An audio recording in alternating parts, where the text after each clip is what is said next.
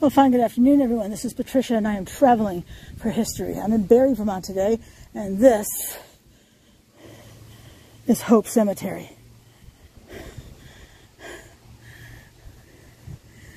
Now, I don't know this family, Vanetti, but my gosh, look at the size of this mausoleum. We know that in the Greek order of columns, this is a Doric column. It's the most basic version of a column. They are fluted, means it has those ridges. See the ridges? Not just for ruffles. Anyway, I'm a little tired, so I'm a bit punchy. My apologies if I'm offending anyone. That's not my goal. Anyway, they're fluted here, so it does make it lovely. And it looks like they bow out a bit in the center, but maybe that's an optical illusion. I don't think I see that in the camera, but I see it with my eyes. Now over here we have a flag, World War I veteran. Wow. Wow, that's insane. Let's do a walk around. You see there are vents. There are 3 on this side, 1 there, 2 down here.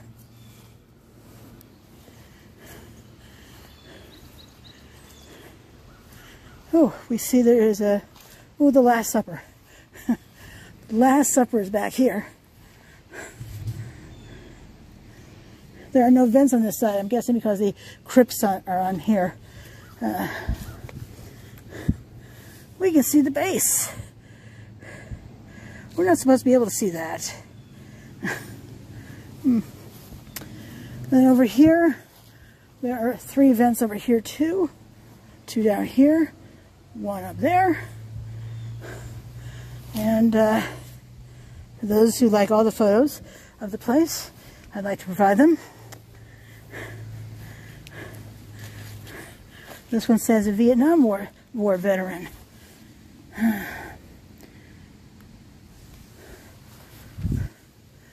We can see the door stops also. That's a beautiful door. What kind of metal is that? It's definitely polished. Has granite, gray granite. In fact, all of the headstones, all the monuments here are made from the Barre gray granite. Did you know that about 1/3 of all headstones and grave markers in the U.S. are Barre granite? Pretty amazing. I don't think we're going to be able to see in there.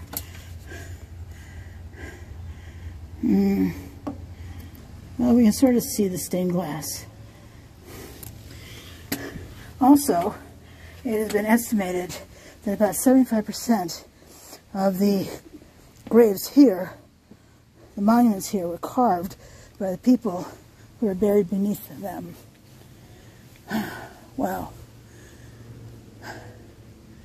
You can read more about that on my website, travelingforhistory.com, to find out more. All right.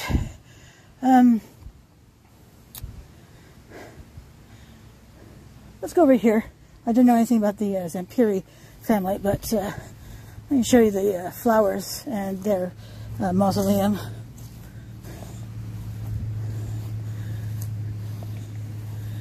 And the word mausoleum, by the way, comes from King Mausoleums of India. In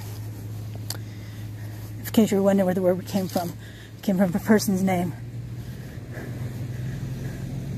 Then over here we have the Zampieri family. I can't get up past the, it wouldn't be safe for me to try to get past this urn. But these are petunias, a hybrid petunia that does not need to be deadheaded. Oh yay. And the wreath is plastic. We can see here a World War II veteran. And in fact, it says here, Tullio Zampieri, Corporal, U.S. Army, World War II, August 28, 1962 to July 27, 2014. ex-prisoner of war, Battle of the Bulge. So what I'll say about the Battle of the Bulge is my Uncle Bob enlisted in the Army, lied about his age. He was 15, and why his parents allowed him, my grandparents, allowed him to go ahead and go, I don't know.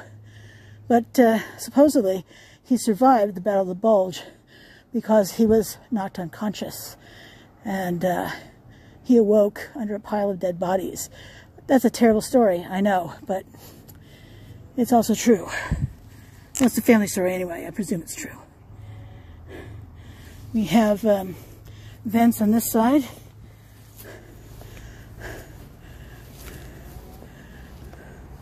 We have some sort of stained glass over here. No vents, so that's telling me the bodies are up against this wall. Well, it looks like their letter Z is right there. So I guess it's not a typically religious ones I've seen, you know, Last Supper and Jesus Christ. Vents over here on this side, 4 total, 2 at the top and 2 at the bottom. And then we're back to the front again. All right. Pretty interesting, though. And anyway, I would really love it if you would subscribe to my channel. It's your job. You need to subscribe. I would appreciate it anyway if you did. And to the 217 who already have, thank you so much. Wow. I can't even begin to tell you how much I love that. You can follow me on all the social media. I'm everywhere you want to be, and probably every place you are. So anyway, until I see you again, this is Patricia, and I am traveling for history. Thanks so much for watching. Have a great day. Bye.